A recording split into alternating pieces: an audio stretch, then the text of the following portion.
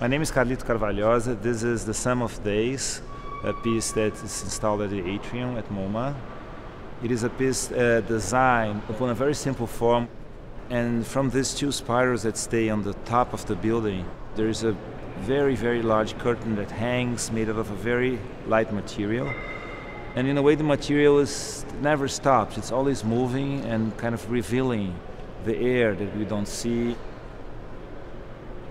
I also made a system of microphones and speakers that record and play the sum of everything that happens in the space.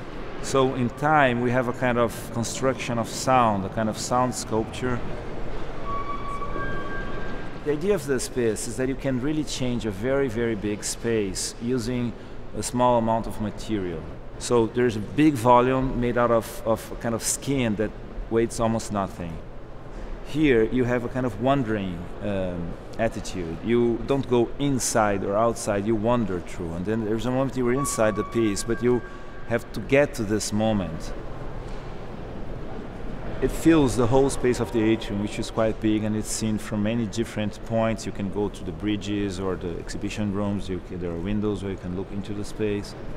In a way, you can't see it because you don't know the lines, you don't see the borders of the walls or the floor anymore. So what you see when you get into the museum is a kind of huge, it looks a little bit like a waterfall. It's something that's falling on you and that keeps moving all the time and never presents as one thing.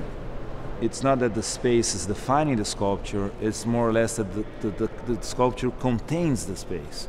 And this is exactly the idea of the piece, that you know how it is, but then you don't see it anymore as a whole.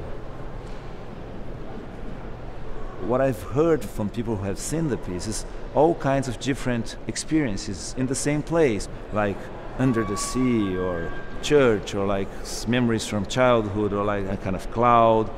The reason for that is that you are trying to grasp your experience, like to define what's happening to you. There is a performance aspect to this piece. My idea is not that the performance is designed for the piece, or the piece is like a translation of the music. It's more that there is a confrontation between two things that have their own nature.